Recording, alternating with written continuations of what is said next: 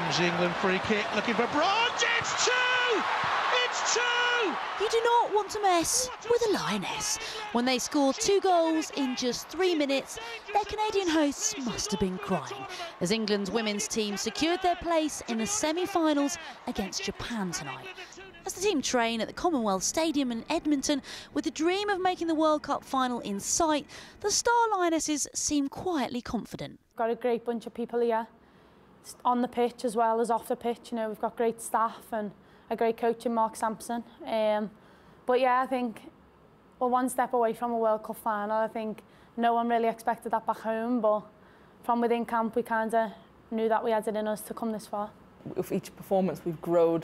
It might not be in terms of the play, but as players, mentally, you know, we've kind of just, each game something's changed and something's gotten better, and we've learned from each game as it's gone, and I think that really shows, and that's the why we are in the semi-final.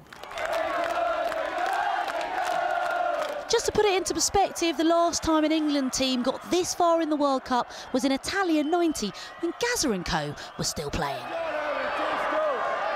If they do make it through, the Lionesses will face the USA, who beat Germany 2-0 in Montreal last night to earn their place in the final.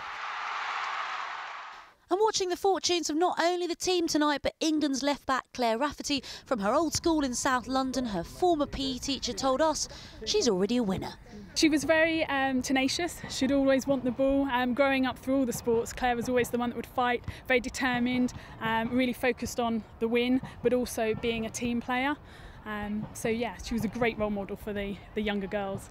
As you can see, pupils there are feeling inspired too. We're really honoured to see an Old Colfian play for a Girls England team, and we hope they do really well tonight. She does! Despite being on sparkling form so far, England are the underdogs. Japan are reigning champions. But for now, let's dare to dream that football could finally be coming home. Minnie Stevenson, 5 News.